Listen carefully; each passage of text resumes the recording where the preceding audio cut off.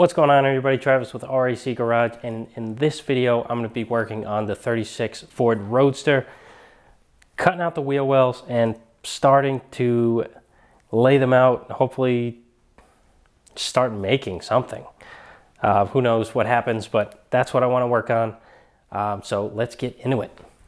First things first, I want to take some measurements while they're in place, as much as I can, just so I can get a nice map of what the angles look like while they're in the car. Then I think, since there's some rot that goes pretty much to the edge of the bottom of the bead, or whatever you want to call this, the edge of the wheel well, I think I'm going to do just like I did on Ken's sedan delivery and cut this kind of, no, I wouldn't say in the middle of the bead, but I don't know. I'll have to do some measuring. I'll cut it up from here and make that arch. And that's also going to help me, well, when I cut the wheel well out, I'll have the whole thing even up until the bead. So I know exactly what size to make everything, so it'll fit in the way it's supposed to fit in, or at least try like hell to make that happen. But that's what I think I want to do. So I'm going to put some Dykem on the edge here and kind of map out and measure where I want to cut, scribe it, and I will cut it with my body saw. It's the little air-powered hacksaw or sawzall, whatever you want to call it. But that's the route I think I'm going to go. And I also might make some templates of the shape here, because the bead changes shape as it comes back. It's kind of like the sedan delivery where it kind of grew. So it's kind of the same, consistent up until around here. And I wouldn't say it grows, it kind of flattens out. So this bead line comes around and down. So as it comes around, it loses this edge here, and kind of it fades off into just a round profile. It still has this sharpish corner on the edge here where the fender meets up with it, but I should take some profiles, I don't know, every so many inches, and I'll mark it on the body so I'll know where to kind of reference back to.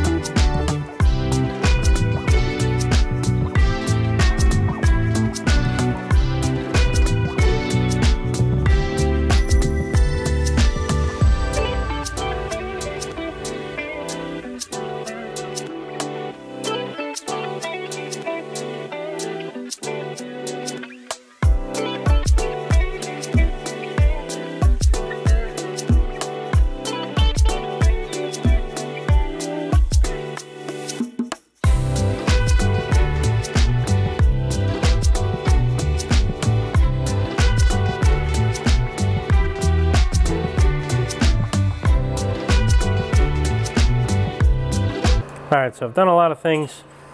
I have cut out my template for the flat side, one of the flat sides of the inner wheel well. It's not the whole piece. I don't have a piece of metal big enough, but it's going to be no problem to add just a little tail section on there. Might even have to add another one on the other side. I don't know how far down it goes.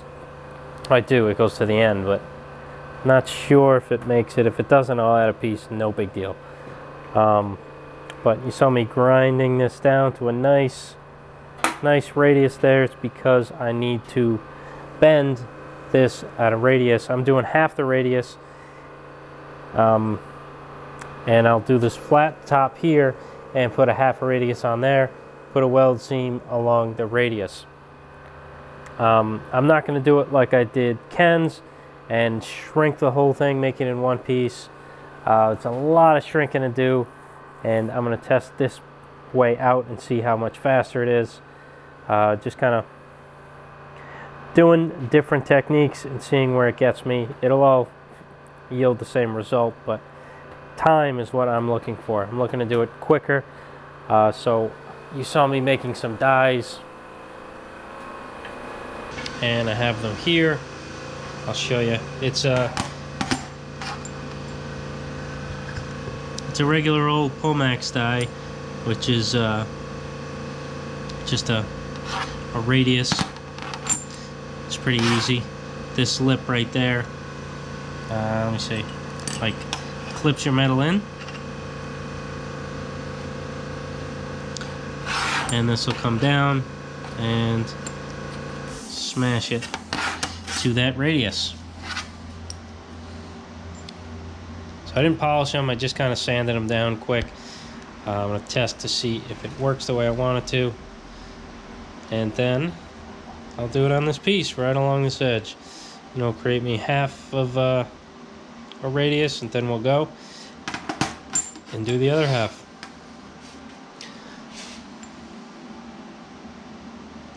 I think that came out pretty good. See if everything lines up. I do have a Faye Butler Pomax die alignment tool for when you make your own dies. It kind of clamps it here, clamps here, and you can align your dies perfectly. But I don't have it yet, and I don't feel like waiting, so I figured it out with this crazy magnet I have here. It lined it up pretty good, so we'll see.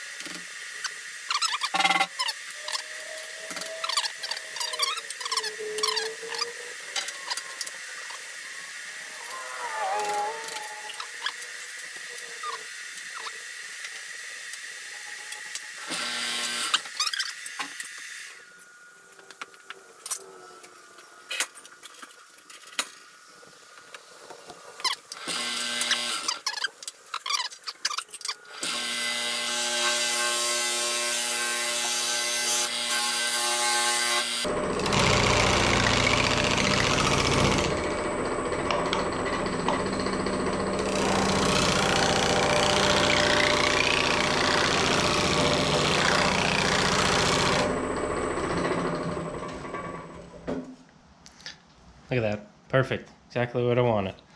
So now, just got to do it on the piece.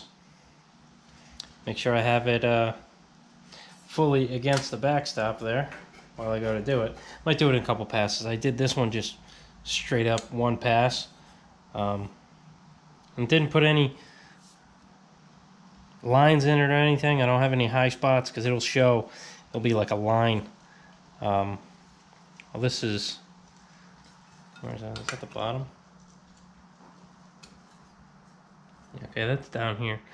I might, yeah, that's what I'm going to do. Before I continue, you did make a mark down here. See that? So I'm going to soften this back edge a lot. I'm going to just like grind it right down just so it doesn't do that. That's easy though.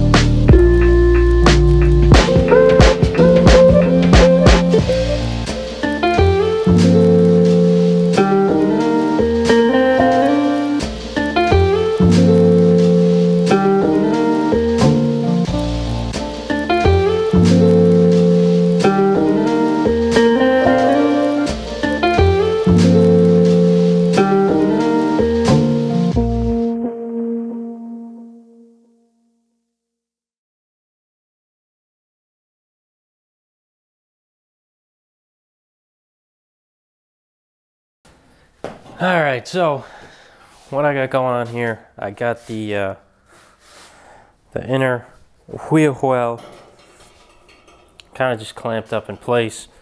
I don't know what it's a good angle to see the thing. Kind of see it in there. So it's got it clamped here and clamped down there. And what I did, I took my Sharpie and drew a line where it meets on the floor and the sub rail, and then I'm going to take it off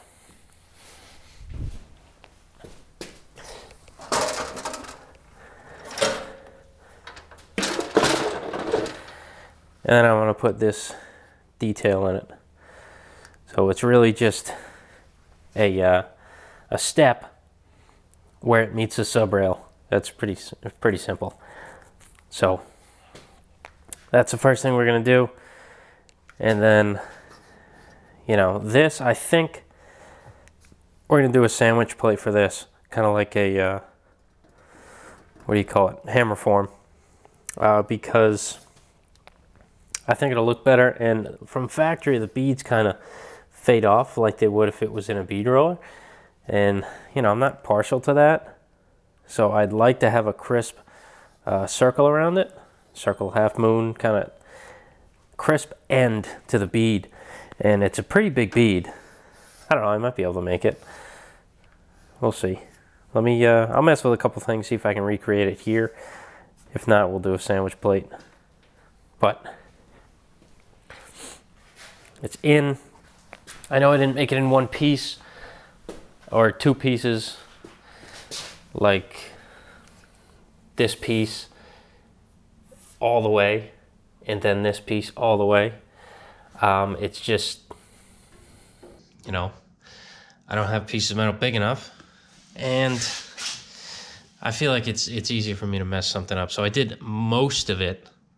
I gotta do a tiny patch in here, and I'll do the end piece. And the end's kind of tricky, so it's kind of nice that I wasn't able to do the whole thing, because it's, I don't know, it gets real tricky in here, so it would be nice to work on a really small piece for there. And believe it or not, from factory, they do splice in a piece here. This is a factory seam. It's on both sides. So, not that it's going to be exactly the same, because I'm going to butt weld it and fully weld it and smooth it out, but you know, it's not like factory didn't do that. They didn't have the tooling to make it all in one piece or something. Maybe from here up is the same as maybe a sedan, maybe, not sure. And then the end piece is different for a coupe and a Roadster. Not too sure, but they did it for a reason.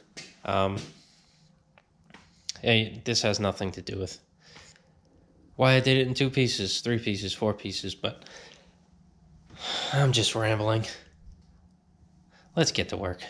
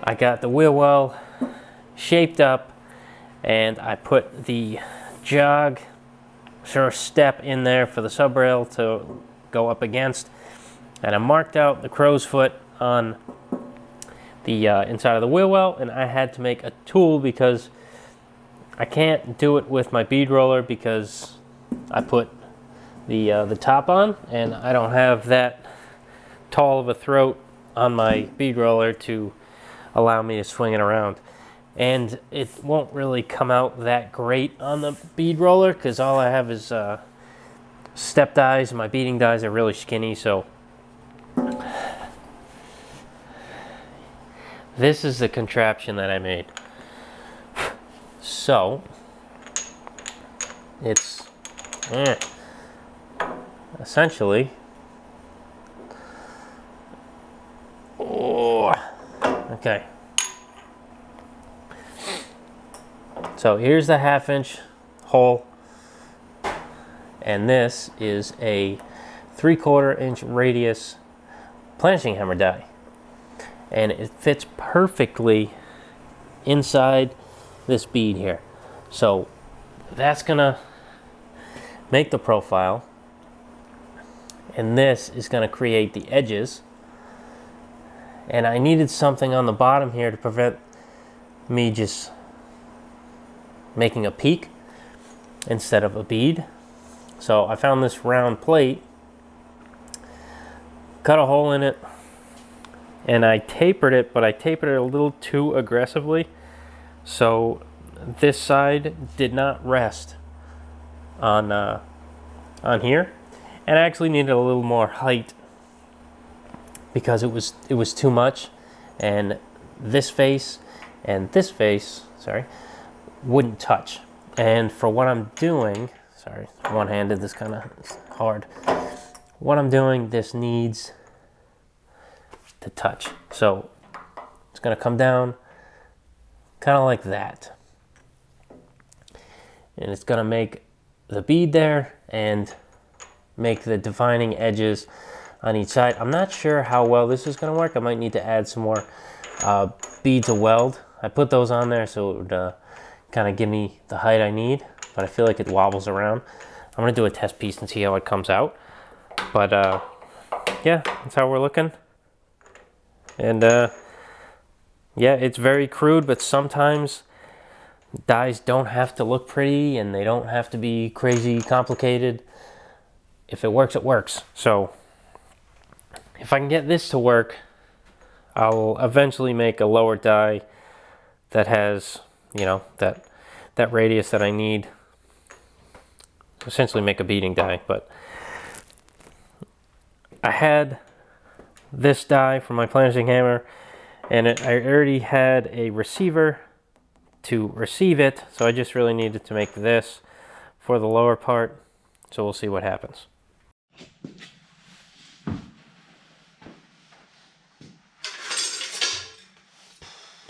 All right.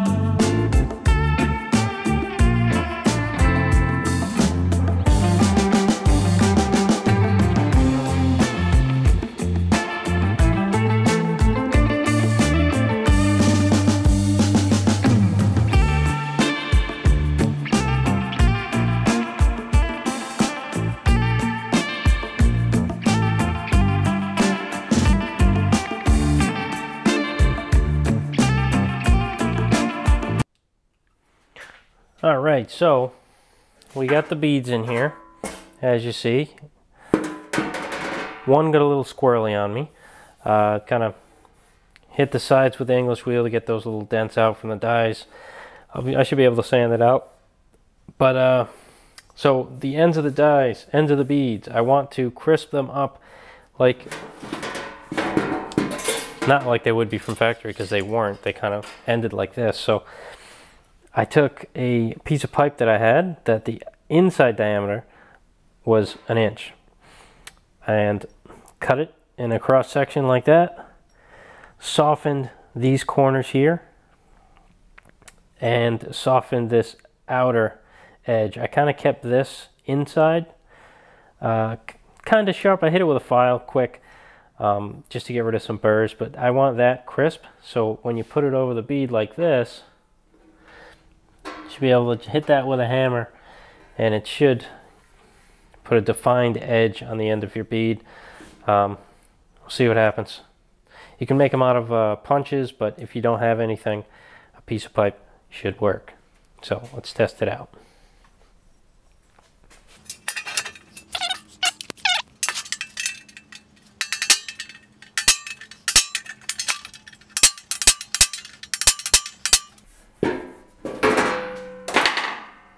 And so as you see, now it has a nice defined edge to that bead. So I'm going to do it with the rest of them.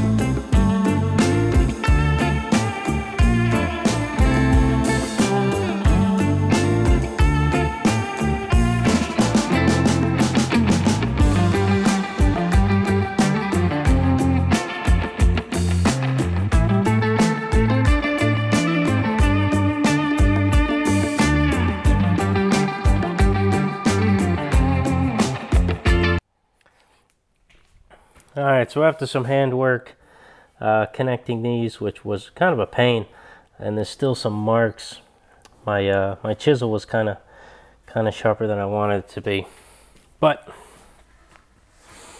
I got the overall look I was going for. I put it in the car already. I'll put it in again, but this line meets up perfectly with the sub rails and it looks nice. Everything seems to fit good. This flange needs a little bit of tweaking, but that's really no big deal at all. So I think for now, I'm going to stop with this one and probably make a mirror image, because I'm already in the mode of making these, so I'll probably make another one. But that'll be probably on Monday. It's getting to the end of Friday, and you know, my work week is almost over, so let's check the back side of this. This is what you'll see in the wheel well. I think it looks pretty good. I get no complaints. This one was a little funky. This was the one where it got away and the panel was going like this while the Pomax was on. So that got a little tweaked, so I straightened that out. But yeah, other than that, it just needs some holes here, and the edge of this flange needs to be trimmed a little bit, so that'll get done at the end. So like I said, I'm going to make a mirror of this and then start working on. Alright, so let's put this inner wheel well in quick. The piece, not the full one, but yeah.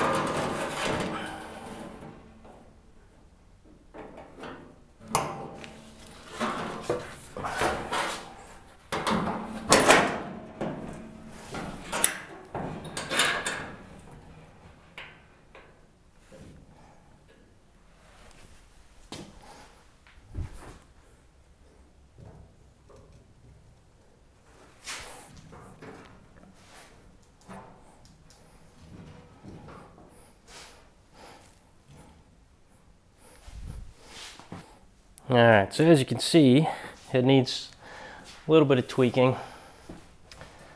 So this needs kind of, I guess I'll do it when I weld it in. And it's like just on the 2 clamps, but this front's got to push in a little bit and this back has to push out. Kind of just needs to be formed. Needs to go, like tweak it like that. But other than that, maybe stretch out this flange a little bit so it goes up more. I think I might have shrunk it too much. At the same time, I don't know, maybe not. Because I did leave 3/8 there to be welded to. It's really hard to... Let me see if I can set you up here. You can see what needs to be done here.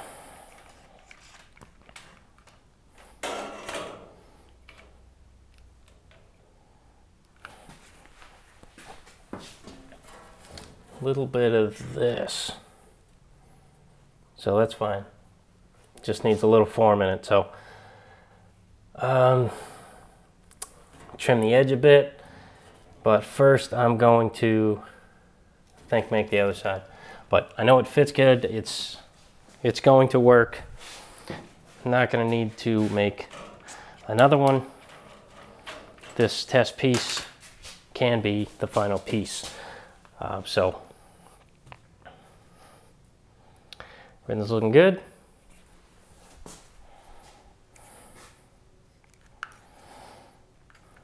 That's it for this one. I'll catch you guys on the next video. Thanks for watching.